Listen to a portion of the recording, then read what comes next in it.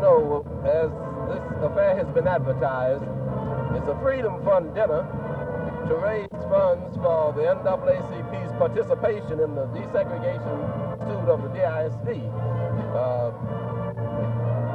They've been real fortunate in getting the only black lieutenant governor in the United States, Governor Brown of Colorado, to be the guest speaker. One of the things that I'm going to talk about is the need for what I call a positive mindset in America today.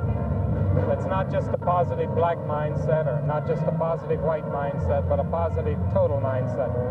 I think we all need to reach that position to where we automatically, without thinking, do the right things by instinct alone.